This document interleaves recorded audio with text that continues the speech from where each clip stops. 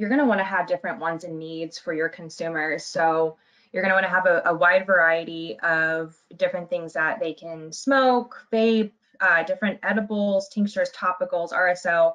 And these are different products that are going to be for different consumers. So for example, the connoisseur is probably going to like things that you can vape, or the concentrates or the flower for smoking, whereas a newer consumer is going to want, maybe an edible to try, or a tincture, a topical. So just making sure that you have different methods of consumption and different varieties of product is going to be really important, because you want to make sure that you're touching on every single customer that's coming in, and making sure that you're providing the product for your consumer. So you want to make sure that you're going to have a variety of different products for them.